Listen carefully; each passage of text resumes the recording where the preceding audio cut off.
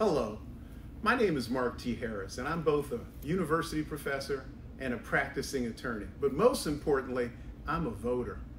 Now's the time to make your voice heard to those decision makers in Washington, D.C. who are so cynical about the people and about the power of the people. It doesn't matter how you vote so long as you vote.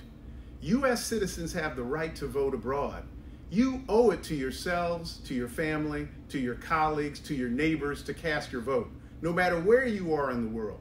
And don't forget, once you get past the top of the ticket, there's still a ton of choices in the so-called down ballot position.